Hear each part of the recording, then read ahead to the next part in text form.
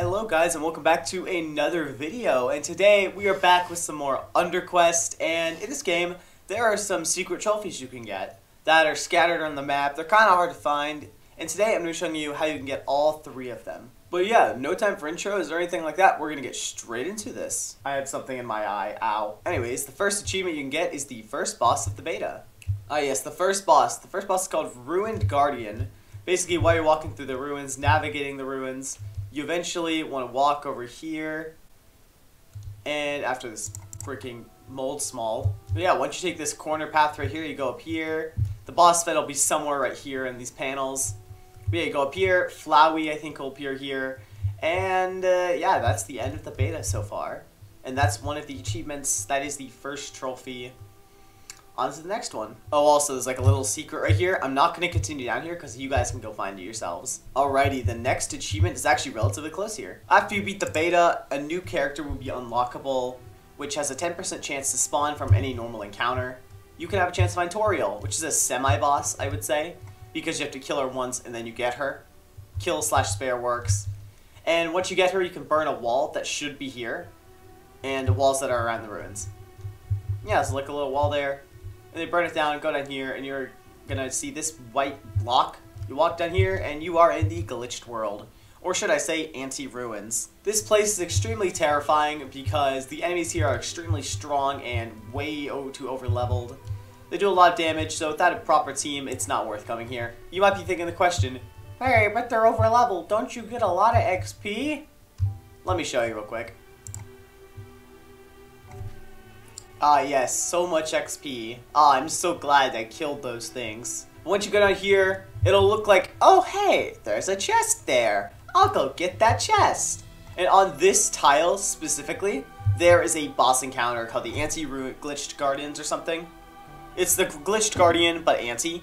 It's super strong. You need like level 15 things. Well, depends on what strategy you're using and how you're beating them in general. This is the setup I used because there is a Flowey DLC Game Pass thing, but I tried to beat the game without Flowey, and this is the setup I ended up using.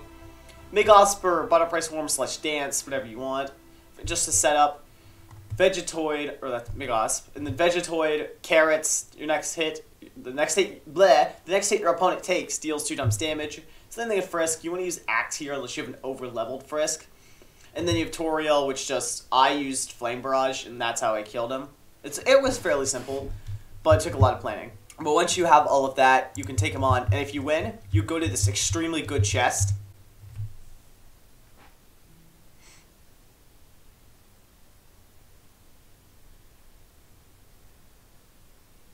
Ah yes, that was worth 2 hours grinding. No, but seriously, killing the Anti-Glitched Guardian gives you a badge. It gives you the same texture as the first badge, but silvery. The first one's golden, this one's silvery. If you get the silver one, then yeah, that means you beat this one boss in general. And then a little Easter egg, if you go down this wall right here, you can see this kind of lines right here. You head down here, and then you'll be in the void area, and you'll see another glitch cube. You walk into that, and bam, you're at a new shop. It's actually an entirely new wheel area. You can unlock all of these skins. The rarest one's Toriel. This took me so long to get, but Toriel, you can get Toriel from the shop. It's pretty cool. It's pretty worth it, I'd say. And yeah, that's all this area. And lastly, the last badge you can get in this game, not many people knew about, / I think still know about. But the way you get this badge is, or at least in previous updates, whenever someone got Frisk to like 19, it would change to a attacking Frisk, like level 19 Frisk in actual Undertale. There were problems with that, so they raised the cap to level 100. But if you hit level 20, you will get the knife badge. It's a golden badge on the main screen. It's not, oh, also, none of these are actual badges. There's trophies that appear next to your profile. And yeah, once you get this to 19, it takes longer to upgrade, by the way.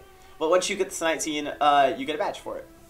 And that's the last trophy in the game. Very worth it. I would recommend farming for that. Because Snowden might be soon, and Snowden's going to be pretty cool.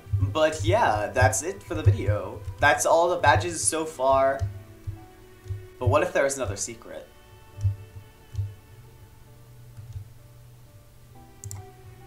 But what if there is another secret?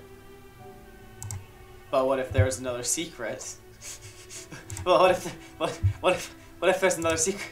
What if this?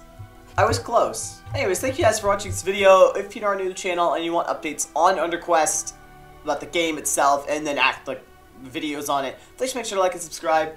We love the support. We love funny comments, and yeah, we love reading your comments and suggestions too. I hope you guys have a great week, and I will see you guys next time. Pickle.